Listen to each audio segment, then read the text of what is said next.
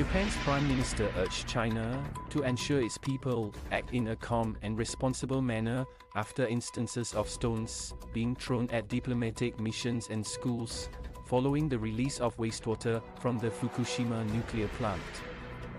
Last week, China banned all seafood imports from its neighbor as Japan began releasing cooling water from the Fukushima plant in an operation that Tokyo and the United Nations nuclear watchdog have said is safe. Since then, Japan has urged its citizens in China to keep a low profile and has increased security around schools and diplomatic missions.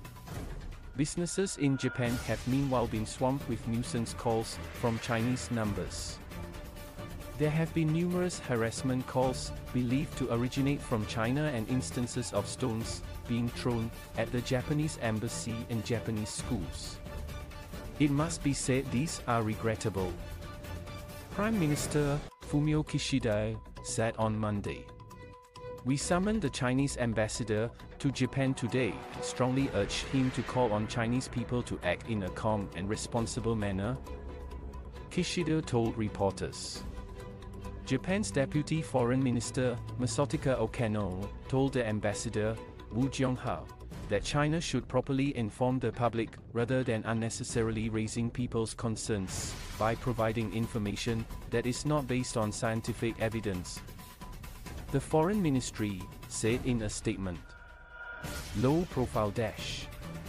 Asked what action Beijing would take over the stone throwing, Beijing's Foreign Ministry spokesman, Wang Wenbin, said on Monday that China always protects the safety and legitimate rights and interests of foreigners in China. In accordance with law, we strongly urge the Japanese side to face up to the legitimate concerns of all parties, immediately stop the discharge of nuclear contaminated water into the sea, fully consult with its neighbors and other stakeholders, and earnestly dispose of nuclear contaminated water in a responsible manner, Wang told a regular briefing. On Sunday, Japan's foreign ministry urged its citizens into China to be cautious in your speech and behavior. Do not speak Japanese unnecessarily or too loudly. If you need to visit a Japanese embassy, consulate general, or Japanese school, pay close attention to your surroundings, it added. If you happen to come across a protest or other such activities, do not approach them and do not take pictures of them with your smartphones. A range of businesses in Japan, from bakeries to an aquarium, have reportedly been subjected to thousands of crank calls that have included abusive and racist language. Social media users in China have posted recordings and videos of the calls, some of which have attracted tens of thousands of likes. Scientifically justified process dash. Japan began releasing more than 500 Olympic swimming pools worth of diluted wastewater from Fukushima into the Pacific on Thursday. 12 years after a tsunami knocked out 3 reactors in one of the world's worst atomic accidents.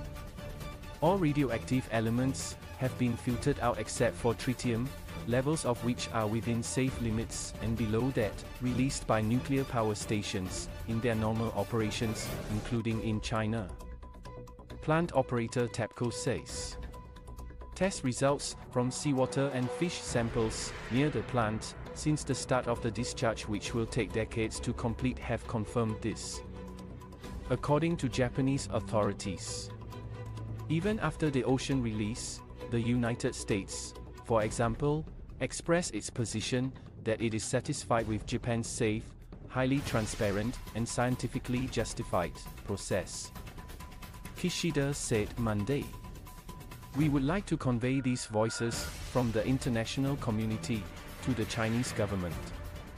U.S. Ambassador to Japan Rahm Emanuel plans to visit Fukushima this week and publicly eat locally caught fish in a show of support to Japan. According to media reports,